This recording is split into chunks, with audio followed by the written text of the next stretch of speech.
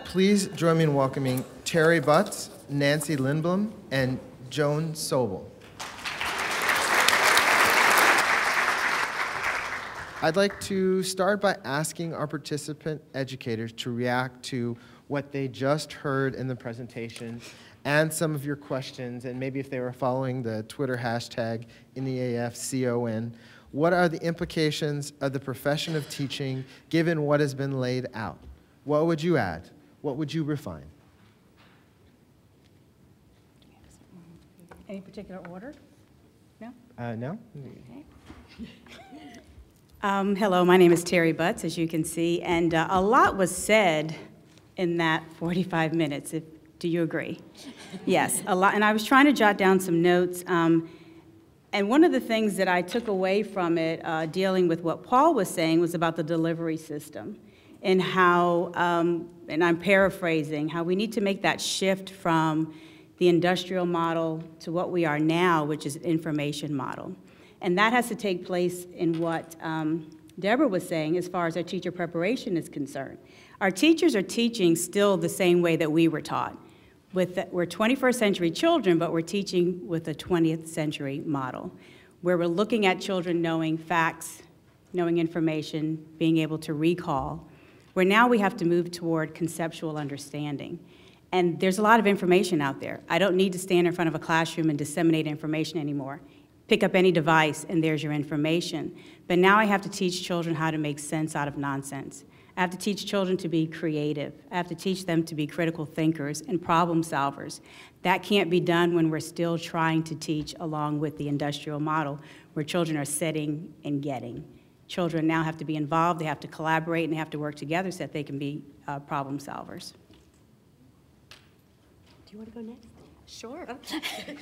Okay, I had a lot running through my mind as I was listening to our speakers, and it brought back actually a conversation that I had with my niece just recently. And I had asked her why she had not enrolled in a certain class that she had told me that she was going to enroll in. And she said, well, I asked a lot of students around campus, and they told me, if you get this one teacher, you're gonna have an awesome experience.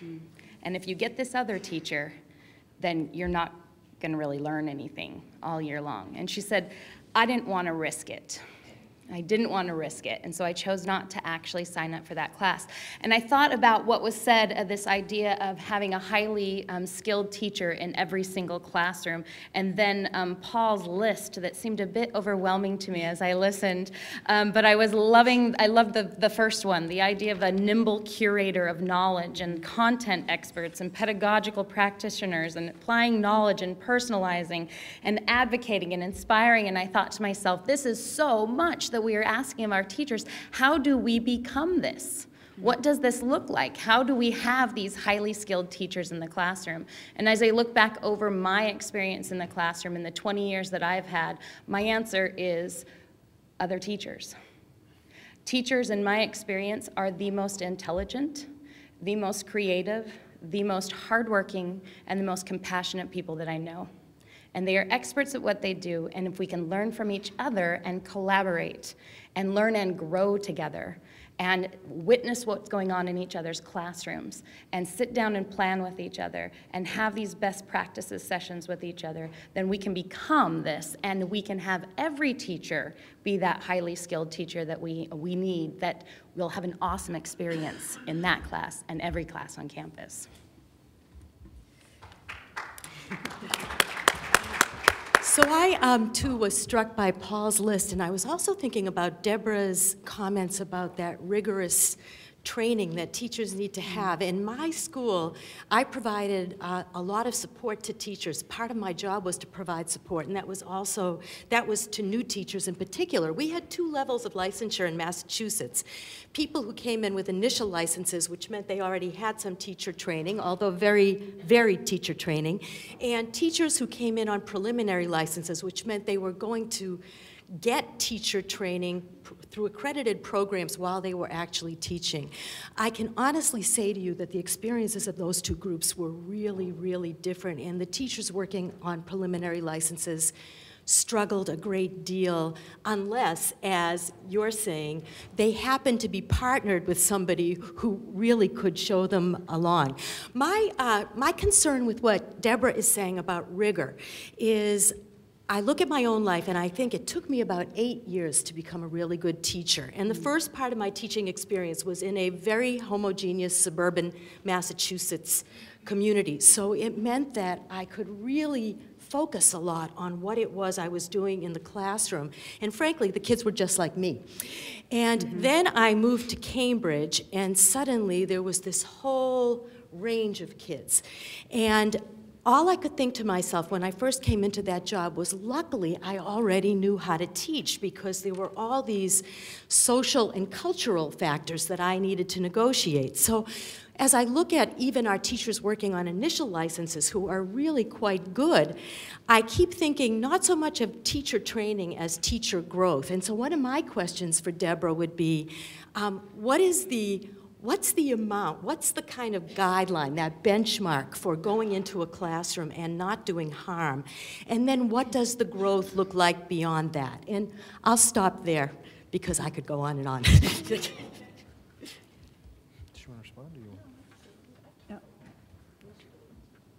You wanted to answer that question? I would love you to, if you, because Paul's list to me is so right, but it's so much. Is this on? Yes? Okay. So the question about, I think you're asking about what the threshold would be. Yes. For being able to be minimally responsible. I think we don't like words like that, because we have ambitions for really glorious and imaginative and highly skilled teaching, and we talk about that a lot. It's really important. But that would be a little bit like if we were teaching kids to read and we started with reading very complex text and not thinking about what the stages are toward it. And we've done better in subject fields to kids to begin thinking, what does it look like to be a reader early, or what does it look like to be doing math when you're 6, or whatever it is.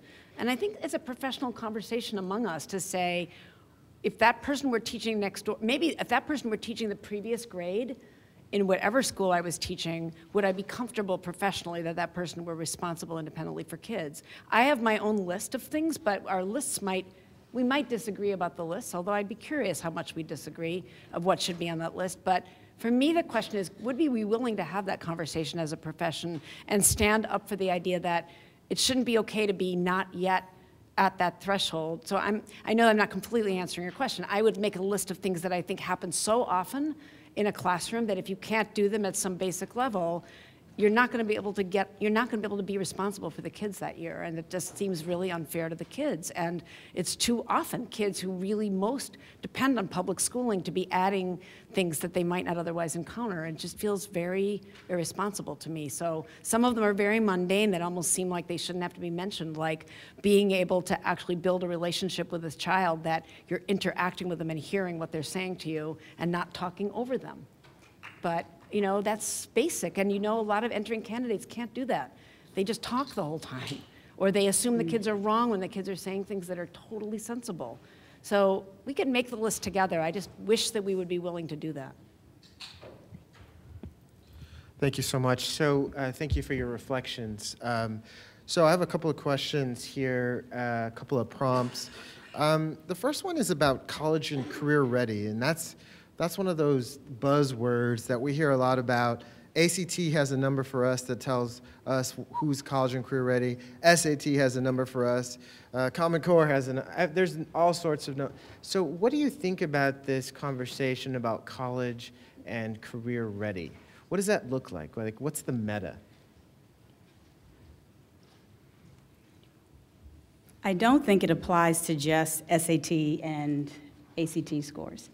I'm currently reading The Element by, I believe his name is Sir Ken Roberts, and he talks about multiple intelligences and how we only look at academic intelligence and how students are so ingrained now in trying to beat this particular standardized number, trying to reach a particular score on an SAT or an ACT, so that they can get into a particular college.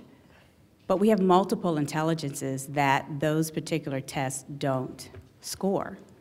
Students are kinesthetic, they're visual. They have so many other intelligences that we don't tap into when we're looking back once again at that industrial model of instruction. We're not allowing them to be critical thinkers and showing their creativity. When you put them together in situations where they're able to collaborate with their learning, it gives them an opportunity to be what they're going to be one day as workers. We don't have a society where you go to work and you sit in rows and you are learning rote factual information. What do we do at work? Hopefully we collaborate. Hopefully we're thinking about solving some problems. Hopefully we're being creative in the things that we have to do each day to engage our children. That's what it's going to take in order for us to have I teach preschool. So my kids aren't going to be career and college ready for a number of years yet, but yet we're trying to start that foundation for them. When you're talking to our high school folks, maybe they can answer that a little bit better, but I see it as being one where we're not only looking at test scores and looking at one intelligence, but looking at those multiple intelligences. I see it, if I want to boil it down to the most simple form, I need to teach students how to think. Yeah. It's the basic stance that I take with my students. It's not about teaching them knowledge, it's teaching them about what to do with that, how to apply it. Most recently in my classroom, in fact, just yesterday. Okay, so most recently in my classroom, my students were participating in a debate. The debate that they were participating in was on whether secession is constitutional or not. Right? So they had sources that they looked at. They had some sources on both sides of the viewpoint. They then were given the Constitution, the Declaration of Independence. They were told to investigate further, find their own information, and then to be able to then articulate an argument over it. And as I sat and I listened to my students, they blew me away. It was amazing. I could have stood up in front of my students and I could have said, here's the arguments about why secession is constitutional. Here are the arguments why secession is not constitutional. And they would have walked away and they would have memorized their list and they would have taken the test and they would have done fabulously because they're great kids, and then they would have forgotten everything and they would have walked away. And I didn't teach them how to think, I just gave them some knowledge to maybe dispose of a little bit later. When I gave them all of this for them to wade through, for them to analyze, for them to be able to disseminate everything, and then to form an opinion about it, and then to be able to articulate that, they walked away from that experience really understanding, having a critical thought process, analyzing it, learning how to think, not just learning knowledge. Yeah. Excellent.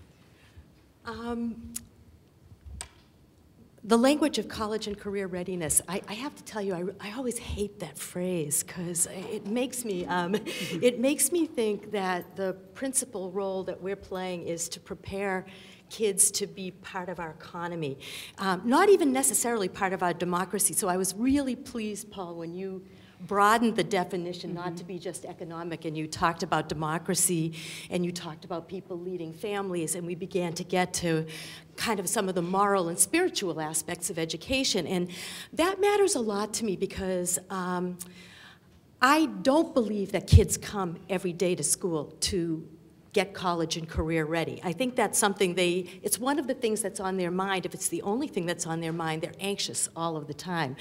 But I do think that everybody comes to school to have a good day. And that's different for some kids. Some kids come to school and hope the good day is they don't get into a fight with that kid that has been giving them a hard time in the cafeteria. Other kids hope that they did the right homework assignment and they're not going to get in trouble. Some other kid just hopes, like I think of the really anxious kids in my AP class, that I'm not going to assign another paper because they already have 13 hours of homework between now and Thursday.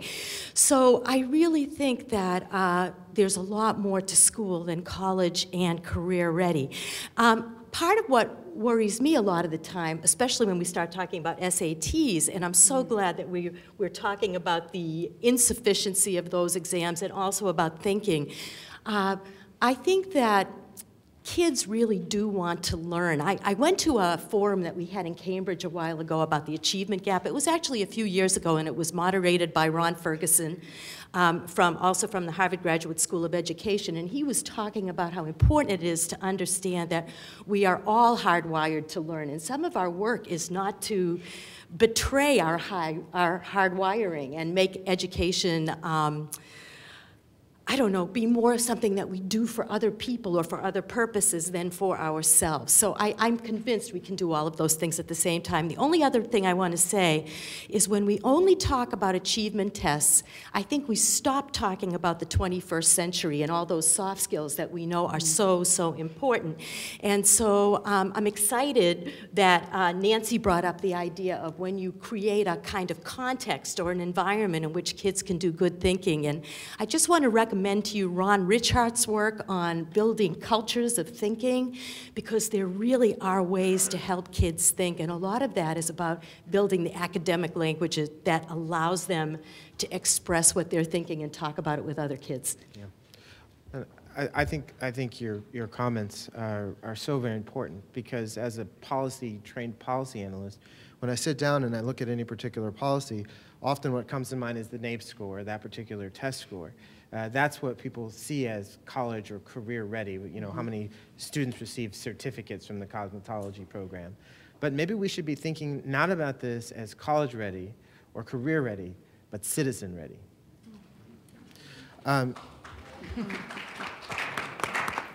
So one final question, and we only have just a few minutes here, 3 minutes. So give me those 30-second answers. Are you ready?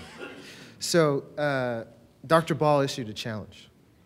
She issued a challenge that was, we need to sit down and think about how to do this. Otherwise, there's other folks that are going to do it for us, right?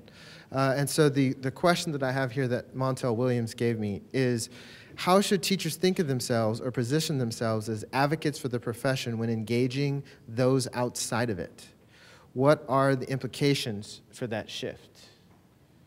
Or those who say they're inside of it but are really outsiders to the profession? What do you think about that?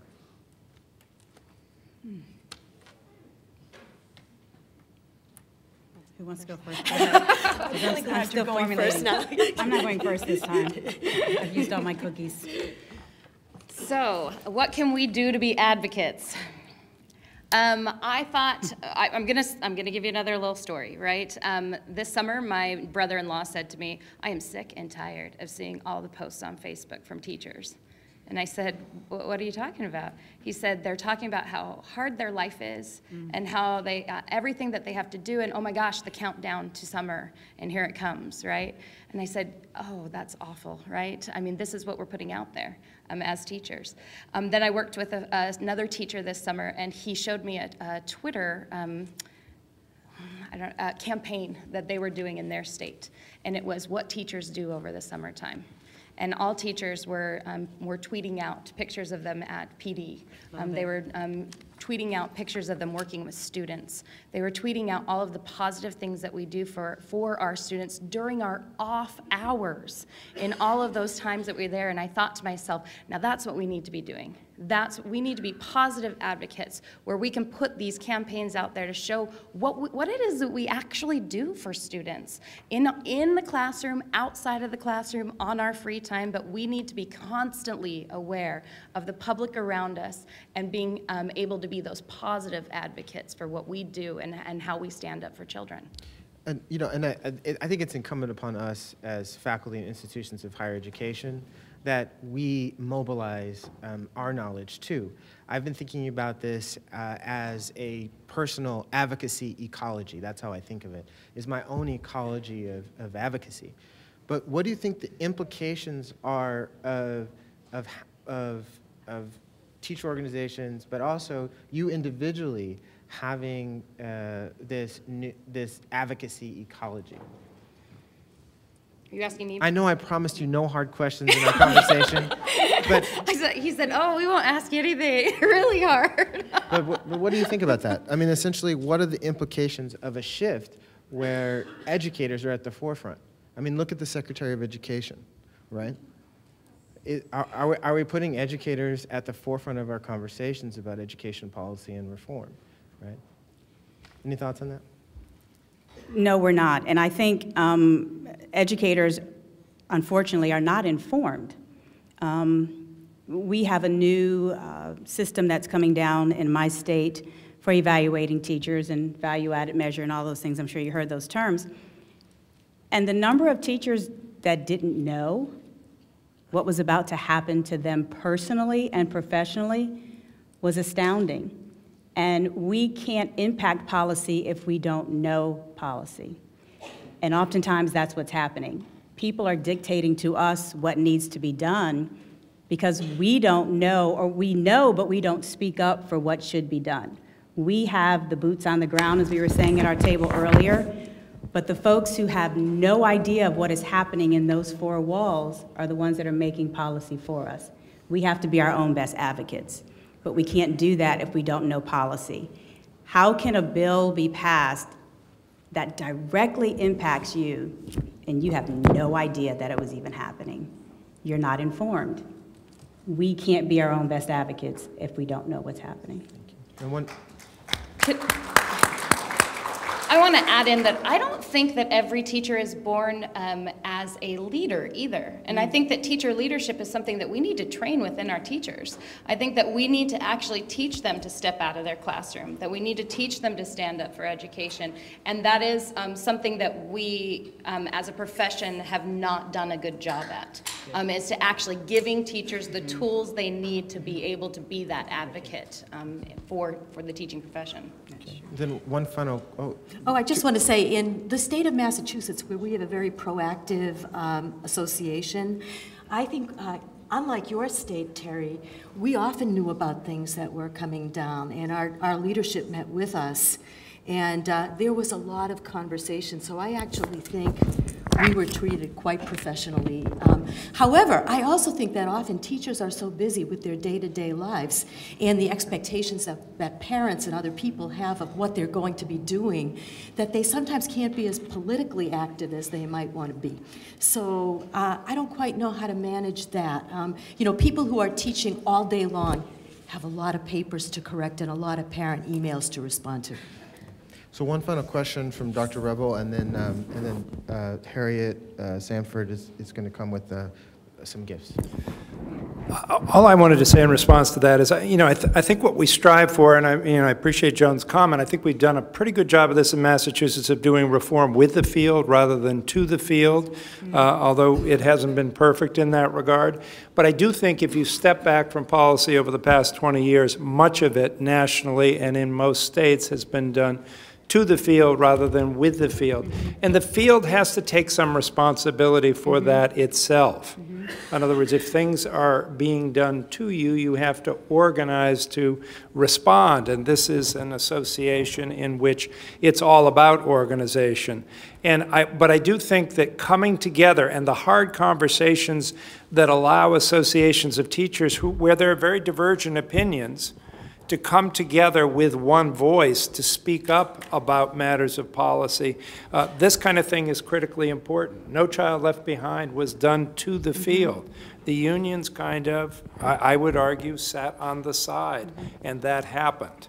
And so now, if we want to go forward with a new vision, I believe there's an opportunity for teachers to shape that new vision. I personally happen to think it's not so much talking about the teaching profession primarily, but it's talking about what children need to be successful, which secondarily leads you to talking about what teachers need in order to be successful with children. But I think this idea of having teachers take the lead, assume the position, assume a voice in the conversation and a place at the table, argue and advocate for kids, and by way of doing that, you get to talking about teaching and the teaching profession. Thank you all.